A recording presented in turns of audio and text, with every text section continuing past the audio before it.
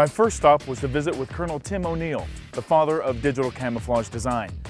Today, virtually all personal military concealment technology is digital in nature and based on O'Neill's expertise. A lot of it is the science of vision and how we see things in the world. We have to look at the way the visual system is designed and what we call the what is it and the where is it system. Some people who design camouflage have been asking the question, do you want to break up the shape or do you want to match the background? And the answer is yes. Okay. You want to do both.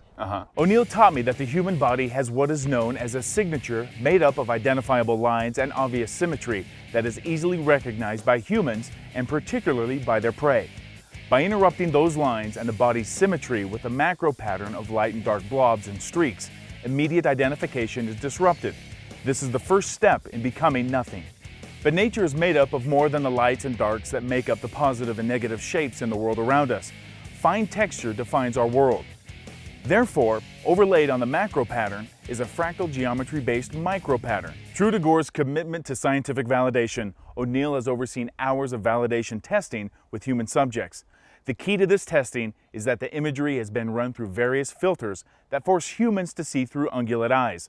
He told me that unless you're seeing things through the eyes whose detection you're avoiding, you're not approaching concealment the right way. The natural processes can basically give you spots or stripes. It can't give you both. We can make configurations that both break up the characteristic geometry of the target form and a texture that makes it hard to see against the background. And that's what you guys do so brilliantly here at GORE, is you've created basically that, right? That's exactly right.